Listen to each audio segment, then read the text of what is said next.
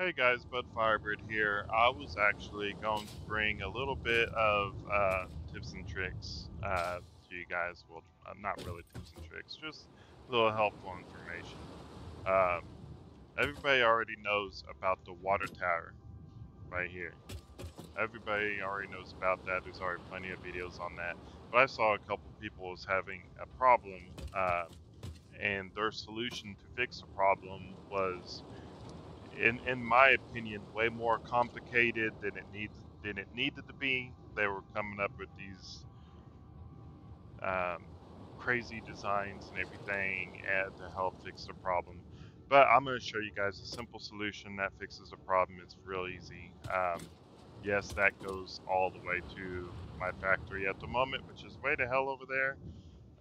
It's only temporary. I am going to get a train that starts to come by here, and there's 4 nodes here, so a train will come by and pick up the oil and then wrap back around to my factory, and I can get rid of this pipeline. This is only temporary.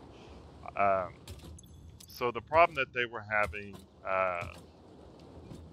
was as soon as the extractors themselves get backed up a little bit, they would shut off, and it would interrupt the flow up here, and this would drain out because it's not being a full 600 all the way across, because these kept shutting off when they got backed up. It would interrupt everything, and they just couldn't pull the full 600 the entire time they needed.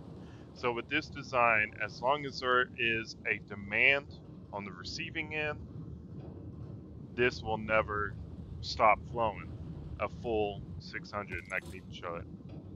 602 the entire time.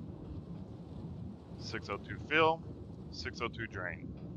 It will never drop below that if there is the demand for it on the other side. Never will. I overclocked the crap out of these extractors to over exaggerate the issue, but I'll show you guys what's going on. Okay, as you see, this one's overclocked. Let's go to another one. That one's not moving a whole lot. Okay, so it fills up and then it stops. The flow stops. It will start draining through here, but that interrupts the pressure on the whole thing, especially if all 4 of them are doing it. Simple solution: buffer. Have a small fluid buffer right after the extractor on every extractor, and this right here will go up and down. It will stop, but this is always full. As you see, the numbers are going up and down because it's filling up and then slowly draining via the pressure coming through here, the flow rate. But these get filled up. They all get pumped up there to that fluid buffer, and that helps this to never drop below 600. If I remove these buffers, that will occasionally drop below 600 because of flow issues.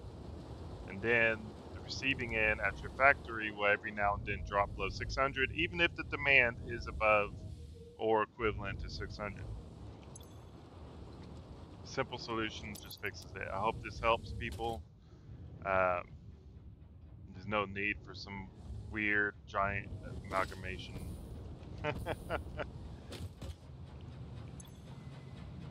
It just fixes it.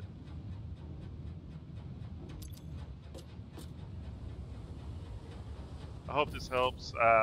If there's anything else I can figure out or discover for you guys, I will post here.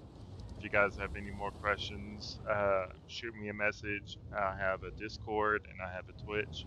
and I can find a simple solution to it, hopefully, and get back to you guys. Thank you very much. Please like and subscribe.